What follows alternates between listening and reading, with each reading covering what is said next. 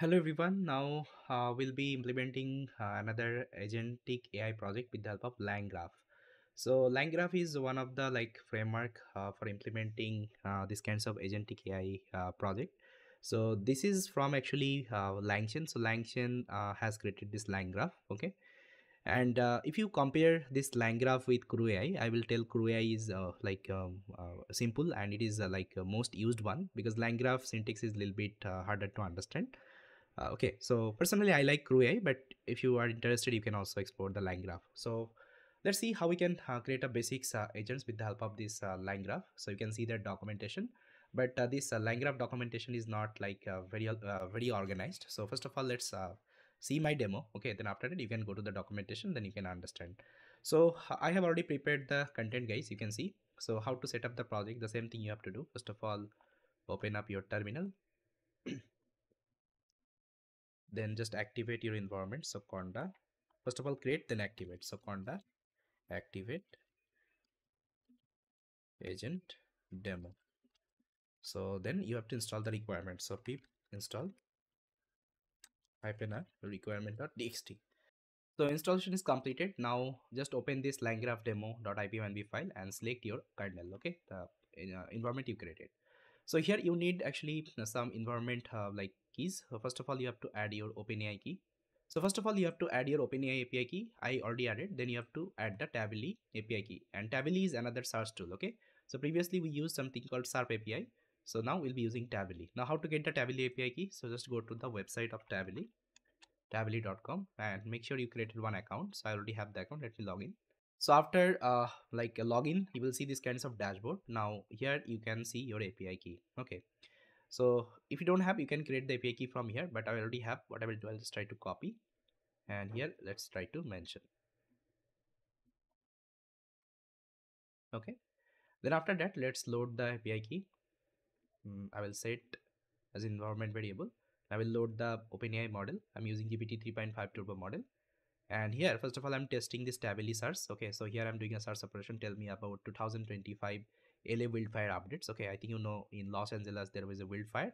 Okay, so first of all, I'm giving this question, and my Tabili will try to search over the internet. It will see, it will use different website. Let me open the website. So this is one website, this is another website, this is another website. Okay, so from this website it is getting the real-time information and it is providing to us. Okay, but here we have lots of content. Okay, so we have to pass this content to the LLM will try to summarize, it will give me the defined answer. So this thing we'll try to do right now. Okay, you can see it is giving you the search result. Now here search is equal to 3, that's why it is referring 3 website. If it is 4, it will refer 4 website. Okay, that's how. Now let's initialize the tool. That means this particular tool we have created, Tabili search tool. Now this is the tool, you can see it's a Tabili search tool. Now let's import the agents from LangGraph. So LangGraph pre-built create react agents. Okay, and we are creating the agent object. So it will take your LLM as an tool.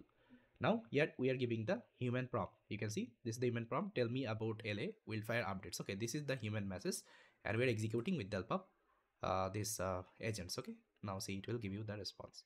So guys, here you can see I got the response here. Now if you want to see the message only, so here is the message. Say here are some updates of the 2025 Los Angeles wildfire. Okay, so that means it is providing the entire report of that. Now you can also add the memory if you want. So let's say in the chat GPT also we have the memory functionality. So if you ask any question, it will remember your previous context. So for this, in the LangGraph we have the memory, okay, saver. So let's create a memory saver object. Now whenever we are initializing the agents, you have to pass this memory as a checkpointer. Now you can also create the trade ID. Let's say this is the first trade. So in this trade, actually, it will remember your conversation. Let's say who won the 2024 Soccer Euro Cup. So this is my question I have asked in the trade one.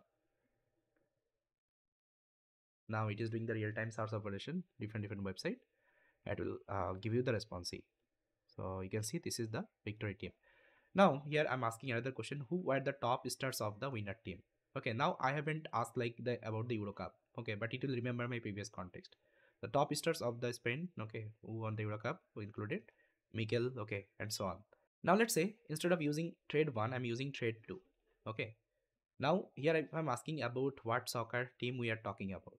Now here you can see it is telling I don't have the context of the previous conversation. But if I give, so now if I change the trade ID, let's say 1, now if I execute, so it should able to give me the answer. See, we are talking about the Spain national soccer team. Okay, so that means that's how we can create the memory functionality if you want with your agents. Okay, so this was a like a demo of the LangGraph. I hope you got it, guys. So that's how we can implement agents.